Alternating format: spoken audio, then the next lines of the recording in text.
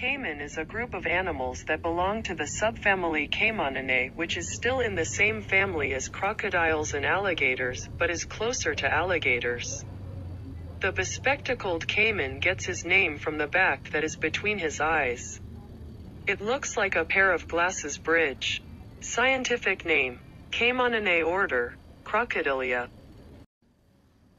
Caimans are a genus of caimans in the alligatorid subfamily Caimaninae. They inhabit Central and South America. They are relatively small crocodiles, with all species reaching a length of only a few meters and an average weight of 6 to 40 kilograms.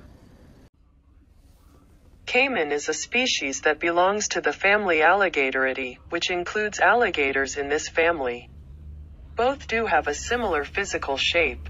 The difference is in their teeth, where the teeth of the caiman are more pointed than their relatives.